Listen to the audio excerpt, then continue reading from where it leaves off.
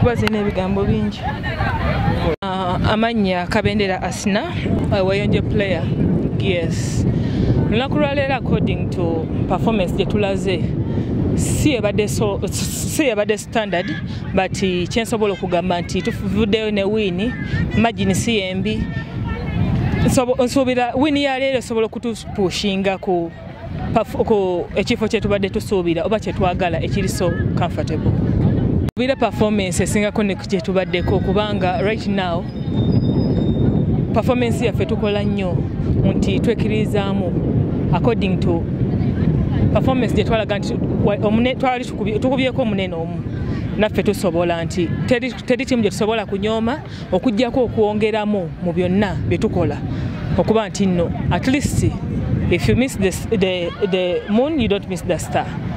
Season eno target yange mbadde njagala kuweza goals 1,500 naye kyonna ekinaaba kizze sijja kigana kubanga kyonna kyenjagala kusigala nga ntoopinga kyendi kulwanirira nowemba siweziza 1,500 zonna ezinaaba zizze kasita nsigala nga ntoopinga nja kwongeramu amaanyi season ejja kijja kumpa amaanyi okuba nti nno target yange wemba sigituusizza ndina okukolera ddala okuba nti nno next season gituukiriza. Asna, when you're a player, I played yes. First of all, today's performance wasn't so impressive, but what I can say, we came up with a win and with a good margin. Thank you very much. What I can say, we made it. We made much. My target this season was to hit 1,500 goals. But however much it refused, however much I doesn't make it to make 1,500 goals. But as long as I still top the pool of being a top scorer, I'll be so impressive, and it will push me so hard. So that next season I work more harder so that I hit my target. Thank you. Badde nungi babadde shift badde ba defending bulungi tetwadde tu training ate sirero tukikoze bulungi nnyo okusinziira ku tageti yaffe nga kiraabu era nga nze omutendesi tageti tugituukiriza okusinziira ku mpira egibulayo kubanga ekigenderwa kyaffe kyali kya kumalira mu teams ezikiikirira Uganda ku East Africa nera tukyali awo basatu bana kijasinza ku goal difference okola ekifo kye tugenda omaliramu naye teams ennya kwetuli ezigenda ozanya East Africa next year. Performance ya Kabendera nange neewunyisa naye kuva bamuyitako ku national team n'abeera focus n'amanya kikyayagala nera amaanyi gakozesa sigali akozesa before so amaanyi gonna gateekamu na byonna ndooza kiri ekya national team yali motivation nungi nnyo ate ku ngeri gyatulira national team erudda ngamba kyasaanidde okukola kwalina kukola nnyo nera okulambwa abeerako ku national team. Thank you so much. Our performance, seeing the club achieving its goals, the goals we set, we are achieving them because our goal, our main goal was to finish within the East Africa club teams, those teams that represent Uganda in East Africa games. They normally take 4 teams and we are within that bracket. So it will depend on the goal difference whether we will shift to the 3rd position or we remain in the 4th position. So generally the performance is okay and we are so much contented with it. Thank you. Kabendera Asina, the way she's playing, the way she's doing everything is surprising. I think she got motivation from the national team when she was summoned during the national team that went to Namibia and she was dropped. Now she's working so hard to see that this time she qualifies or she makes it in the best 12. I think that motivated her and she's proving beyond doubt. Amanya Gange, the private Dapaya Joyce from UPDF netball team. Ompira gwa leero tuzanye against Weyonje netball club.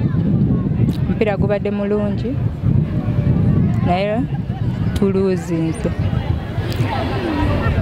Ensonga lwaki tuluzinze guno omupiira, first half ne second half tuzanye bulungi naye 3rd quarter ne 4th quarter we twakoze substitutions awo ebintu ne bikola ne bitagenda bulungi naye nga all in all omupiira tegubadde mubi nnyo, but we are hoping in the next game tujja performing better than this. Like ekibuzeemu, like all in all tetukoze bubi nnyo this second round. First round twakola bubi nnyo naye this second round at least to come in the up, we've organized ourselves, tetuli bubi, but we are hoping to the last games which are remaining, by God's grace, by hard training, all in all we shall make it.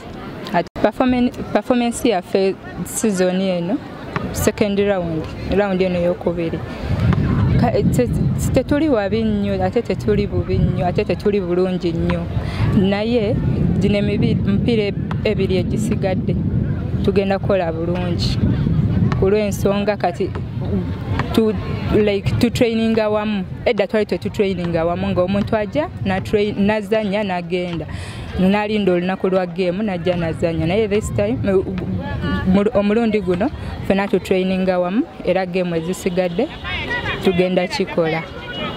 Played against Uganda Netball Club and we lost with some big range, but it will not happen again because we've known our weakness. Our weakness was substitution. We over-substituted the players who were inside, who were already in the game, and we brought in others who were all outside, and they also didn't read the game. But the remaining two games, that is Posta and the Police Netball Club, we are going to, like our performance will not be all that like the ones of today. These days we train together as a team and at least we have coordination. Yes. This season it's to leave the red bar and at least we push up. Yes. We want to fight hard so that we leave the relegation bar and we push up at least in the 6th position or 5th position, 6th position there. Yeah. Nga tusigaza gino emipiira ebiri eya poliisi neya Posta Netball Club. Twagala tuve mu position y'omunaana tudde wakiri ku position y'okutaano oba mukaaga. Dapaya Joyce.